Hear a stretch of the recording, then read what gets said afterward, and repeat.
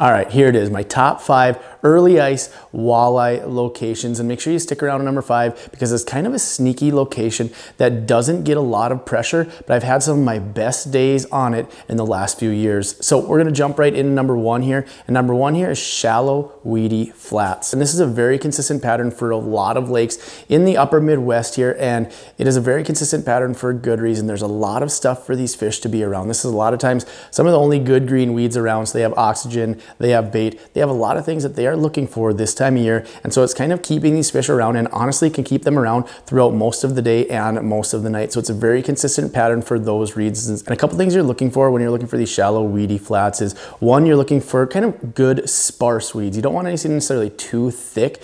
If you do get some thicker weeds, you want some areas where there's gonna be some openings, because one, if it's too thick, it's gonna be tough to fish. And I haven't seemed to have as good of luck around some of that thicker weeds. So you're looking for sparse weeds or some patchy weeds where it might be thick in certain areas, but have some open areas in it as well. Another thing that can be key is having it be adjacent to some sort of deep water, not necessarily the deepest water in the lake, but just some sort of deeper water. A lot of times 15, 20, 25, 30 feet, whatever that is, having some sort of deep water that they can escape to if needed. And the more sides that you can have deep water on, the better. If it's kind of like a peninsula sticking out and you have deep water on 3 sides, even better. And so when we're looking for these sparse weeds, a lot of times you can actually see them. If you go out early where there's no snow on the ice, I've done it a lot of times where I can actually just walk around and I'll look and I will see with my eyes looking underneath the ice where some of these good green weeds are, where some of these patches are. And sometimes you can honestly even see some of these walleyes kind of cruising around. They get pretty spooky, but every once in a while you can see them as they swim around in and around these weeds, and they kind of seem to follow these weed edges just like you would see on kind of a weed line break. And if there's snow on the ice, it's really easy to drop your live scope in, drop an underwater camera in, and kind of see what you're looking at, seeing how thick the weeds are, where they are in the direction, being able to drop the camera down to see if they're good green weeds. But even before you get on the lake, this is one of the things that I wanted to talk about. Even before you get on the lake, you can find some of these areas with an app that I kind of talked about in my last video, but it's one that I really wanted to hit a little bit more, because during this time when I'm not able to even be out on the ice yet, I can really do some digging and find some really good spots on this app. It's called Omnia Premium Pro. They asked me to check it out and kind of give my feedback. So I'm going to share some of this insight with you on some of the things that I found to be beneficial with this app, and some things that will help you specifically related to this first spot, these shallow, weedy flats. So I'm gonna pull open the app here, and as I'm opening up, if you wanna kind of follow along, look for yourself, I'll put a link in the description to the Omnia app. That way you can kind of take it out, download it, check it out. I do believe they do a free trial that you can check out, and just kind of follow along if you want along with this video. So as I open up, you can see a lot of really great features. Right now I'm on a satellite version, and as I click into the overlays, they had a lot of different overlays. As you can see, I talked through a little bit of them last video, but this one specifically I'm going to talk about is this CMAP vegetation. You can see I have it highlighted right now, and so there's all these different overlays. And so I select the CMAP vegetation and then I click done. Now I can really see, kind of look over a variety of lakes. I haven't fished any of these lakes. I'm just kind of scanning around of wherever the app brought me. So you can see how easy it is to kind of dial in where some of these weeds are, what some of that structure is that you're looking for. It really highlights it very easily, and you can see even where there's deep water adjacent as I kind of pan around to a few of these lakes. And as I'm kind of looking through this app, there definitely is some things that they are going to improve, and from what I hear, they are improving them every day, kind of like I talked about in my last video, but adding some more of the maps, adding some more of these other features, and just kind of getting some more information dialed in, getting it a little more detailed.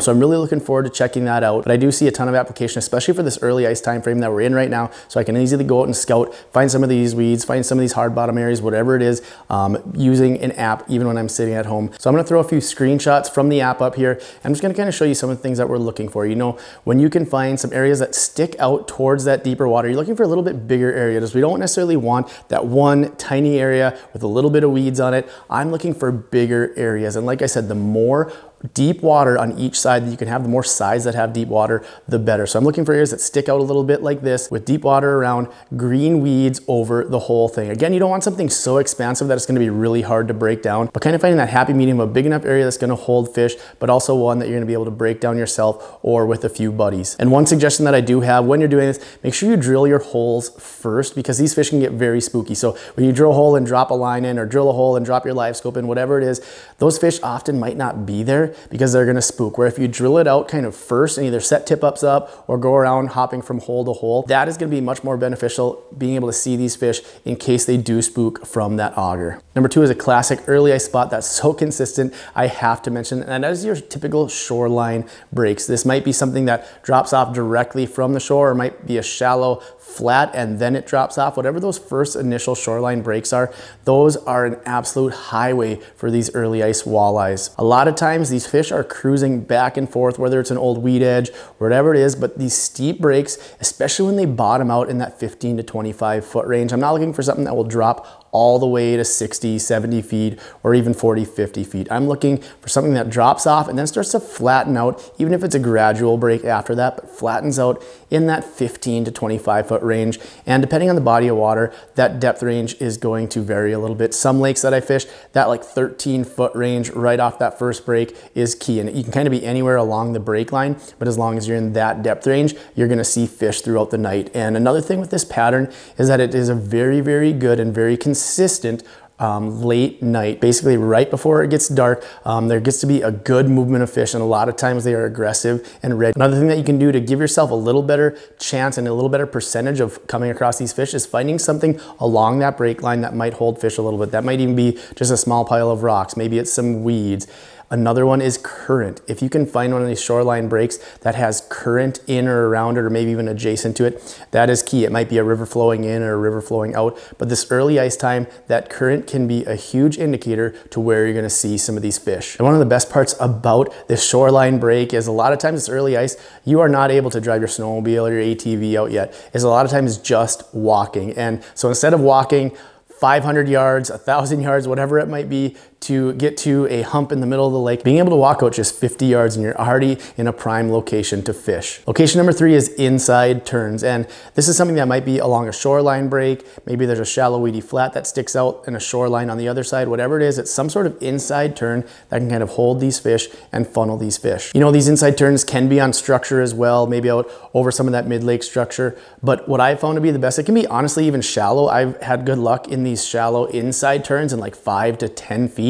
Sometimes along with some of that shallow bite, it kind of mixes in and you get 2 good bites going on at one time. But anytime there's this nice inside turn, it can even be a pretty steep break down to 20 feet or so. But having that nice inside turn, it seems that these fish just funnel in there. They might be coming in over that deeper water. They might be running along the shoreline. And it just is something that funnels these fish and kind of holds them in, almost like some walls holding them in. And the nice thing is, when you have these, they have easy access to weeds, to bait, to cover, and they have that very close by on multiple sides. So because these fish are so concentrated and can be held so concentrated in these areas, these are a very productive early ice spot that really just gives you a high percentage chance. If you're gonna go out, say after work or after school, when it gets dark so early, it's an easy thing to go to one spot, find a high percentage area like this inside turn, and being able to have some action in a short amount of time. If you're finding value in this so far, I would love it if you would like, comment, whatever it is, kind of show your support, because I really kind of take a look at that and see what content do the people that watch my videos really appreciate, and I want to produce more content like that. So again, if you're finding value, like it, comment, whatever it is, I would really appreciate that. Moving on to location number 4, that's mid-lake structure, and this is a very consistent bite that happens on a lot of bodies of water that have any sort of structure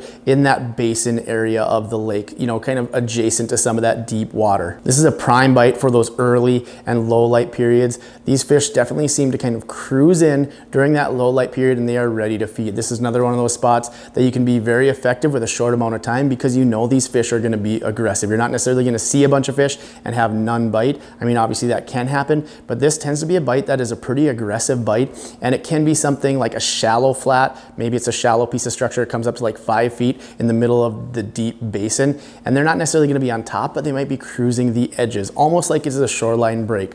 Or they might be sitting on top. Maybe it's a tops out on like 25 feet and there's some stuff on top. Maybe there's some rocks, some boulders, whatever it is. Being able to find some of those spots on the spots can be super critical in that as well. I'm not gonna talk a lot about some of the intricacies involved in this bite, or like maybe some of those spots on the spot, because I already have a video where I detail exactly what I'm looking for, so I'll link that in the description below as well. But finding some of that mid-lake structure adjacent to deep water, early and late during that low light period. And kind of another one that I'm gonna add onto this that's similar, but not necessarily the same, I'll call it maybe 4B, and that is fishing saddles. You know, these might be on mid-lake structure, but what I tend to find is anytime there's these saddles saddles. Maybe it's two shallower humps and they have a little saddle in between them. That tends to be an incredibly high percentage area because you have fish moving around multiple locations and you can kind of get the action from both pieces of structure in one spot. It also might be something where it's two pieces of land. Maybe it's a little pinch point and there's a little saddle in between. Sometimes that might also have some current, but it's going to be an area where these fish are going to funnel through, again, that high percentage area where you're going to see these fish moving through. All right, we made it on to location number 5. And like I said, this one's kind of a sneaky one that a lot of people don't do, and that is either these hard bottom flats or these hard bottom to soft bottom transitions. So again, I'm going to throw up some screenshots on that Omnia Premium Pro app. I'm going to kind of show you, you can see in the legend that the different hardness in these bottoms. So this is another great use for this Omnia Premium Pro. You have the vegetation, you have the bottom hardness. You can easily see the difference in the hardness of the bottom just with this app. You know, this isn't a pattern that I'm necessarily fishing shallow. A lot of times what I'm looking for is something in that 15 to 25 foot range. And this is actually kind of a pattern that I found by accident. I had fished some of these areas, had some really good success. And in the summer, I was trying to figure out what was going on. And I was driving over some of these areas and I saw this hard bottom transition. So that's just another tip, is there's some areas that you have good luck through the ice and you don't always know what's going on. Take a look, drive over with your side imaging, whatever it might be, your 2D, drive over it in the boat, and it'll really help kind of dial in that picture of what's going on down there. And so these hard bottom flats, these transition areas, if they are adjacent to maybe a shoreline break, some of my favorite spots in the last couple of years have been these shoreline breaks, kind of like I talked about earlier, but then there's just a little bit, it's almost like a point, but not really, just a little bit of the change in the contours, and you can see it's got hard bottom on top and soft bottom on each side. And again, when you look at a map, this might not even be something that you look at and looks like a point. You might not even give it much mind because the contours are so spread out. But again, it's just that little bit of difference that can kind of hold these fish. And this has been a very consistent bite. And this is one that I've actually had pretty good luck with, not even just at last light. It can be a pretty consistent bite throughout the whole day. And so a lot of times I'll look at some of the lakes that I fish and I will see, okay, where's maybe this steep break and where's a little bit of a spot that's maybe a little bit harder. It might have a small circle, maybe it's a little bit extended area, but you can see there's these transitions. This is not one of those spots where I'm looking for these huge expansive areas. This is one that's going to be a little bit smaller and a little bit more of that transition between that hard to soft bottom. This is something that's fished a decent amount in the fall from people in a boat, but it seems like people, once that ice forms, they almost forget about some of these areas and they kind of kick into a different mindset. But again, these fish are still going to be hanging around some of those transition areas. So that's location number 5. Another feature that I really like on this Omnia Premium Pro app is you can actually see the water temp. So when I'm kind of sitting around, I don't want to necessarily drive to each lake and see how it's progressing, or maybe it's this time of year and the lakes are still in the 40-degree range. I can see, okay, this lake is maybe down into the 30s finally, but this one's still in that mid 40s. You know, these lakes can cool and warm so differently depending on their makeup. So being able to kind of get an eye on that, you can really tell and dial in which lakes are going to be maybe ready even a few days earlier than others. So that's another one, another little feature on this app that I would recommend checking out if you're kind of itching to get on the ice like I am, a way to kind of be productive and be proactive with what you're going to be doing here in a few weeks. So there it is. I hope you're excited as I am for early ice. I'm going to be kicking out a bunch of content this winter. So if there's things that you're specifically looking for, make sure you drop them in the comments below. I'd love to know what you guys are looking for. Maybe it's more educational videos like this. Maybe it's a little more of the entertainment, or maybe some more of the adventure, like going to some of these backcountry lakes and kind of filming what those look like, or going to these destination locations. Whatever it is, let me know what you're looking for. Drop it in the comments, and I would love to get some of these ideas and be able to cater them to you. But as always, appreciate the support. Thanks again. We'll see you next time.